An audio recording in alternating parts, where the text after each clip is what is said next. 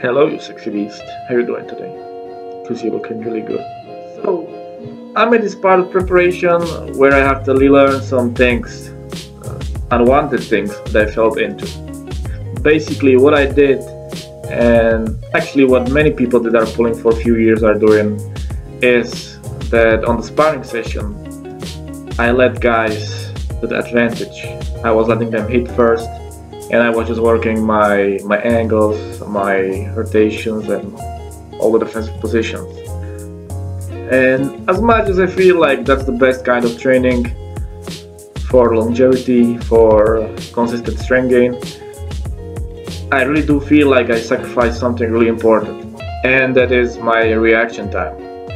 I don't think the loss is that dramatic, but due to the fact that I didn't compete the whole 2018 and had just a few tournaments this year, I really felt like I needed to add something to get used to that click again.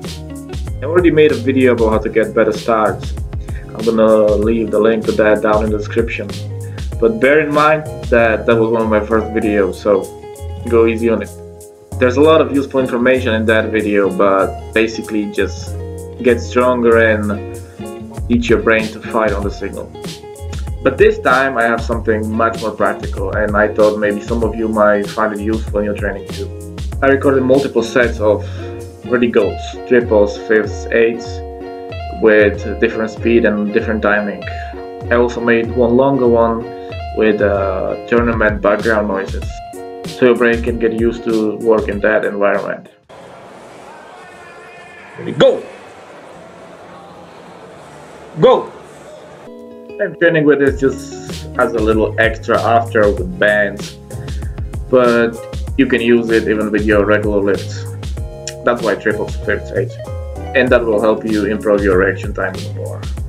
Anyway, the link to those sounds is down in the description. You can download it all for free.